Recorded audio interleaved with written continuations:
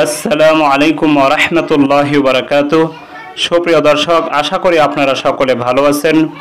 মানুষ আল্লাহ রাব্বুল আলামিনের নিকটে বিভিন্ন সময় বিভিন্ন উদ্দেশ্য অর্জন করার জন্য, আশা আকাঙ্ক্ষা পূরণ করার জন্য দোয়া করে থাকে। তো অনেক সময় দেখা যায় বাহ্যিক দৃষ্টিতে সে যাহা চাচ্ছে তাহা পাচ্ছে না। এর কারণ কি? আল্লাহ তাআলা তার দোয়া কবুল করেন নাই।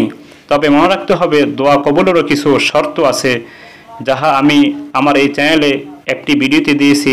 এর মধ্যে উল্লেখযোগ্য হলো হালাল রিজিক খাওয়া, দোয়া করার সময় 100% একিন বিশ্বাস রাখা আল্লাহ তাআলা কবুল করবেন, এবং একেবারে মনোযোগী হয়ে দোয়া করা।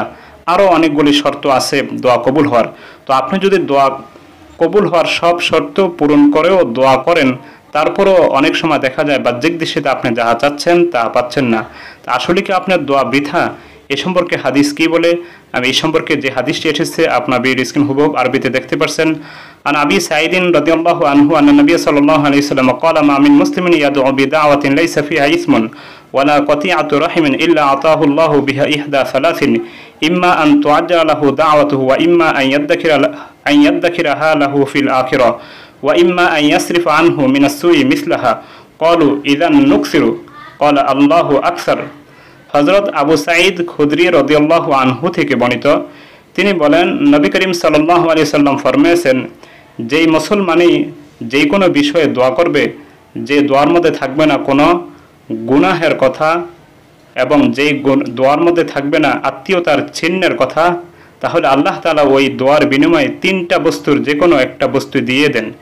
একটা হলো সে যাহা চায় তাহা জলদি উপস্থিত আল্লাহ তাআলা কবুল করে দিয়ে দেন। দ্বিতীয়টা হলো, অথবা সে যাহা চায় আল্লাহ তাআলা তাহা পরকালে তার জন্য জমা করে রাখেন, তাহা আল্লাহ তাআলা পরকালে দিবেন। 3 নম্বর হলো যে আল্লাহ তাআলা মানুষের মঙ্গল সম্পর্কে অমঙ্গল সম্পর্কে সবই ভালো জানেন। তো সে যাহা চাচ্ছে তার পরিবর্তে তার থেকে তার সমপরিমাণ একটা বিপদ বালা মুসিবত আল্লাহ তাআলা দূর করে দেন।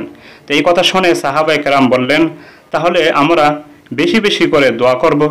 তো নবী করিম সাল্লাল্লাহু আলাইহি সাল্লাম বললেন যে আল্লাহ তাআলাও তোমাদেরকে বেশি বেশি করে দিবেন, আল্লাহ তাআলার ভান্ডারে কোনো কিছুর অভাব নেই। এই হাদিসটি মুসনাদে আহমদ শরীফে আছে। মুসনাদে আহমদ শরীফের হাদিস নম্বর হলো 10,749। তো প্রিয় দর্শক, বোঝা গেল যে শর্ত মানার পর দোয়া করলে দোয়া 3 পদ্ধতির কোনো এক পদ্ধতি আল্লাহ তাআলা কবুল করেন। যদিও আমরা বাহ্যিক দৃষ্টিতে দেখি অনেক সময় যে কবুল হয় না, এজন্য কেউ দোয়া ছাড়বেন না, দোয়া অবশ্যই করে যাবেন আল্লাহ তাআলার উপরে ভরসা রেখে। আশা করি আপনারা বিষয়টি বুঝতে পারছেন। আসসালামু আলাইকুম।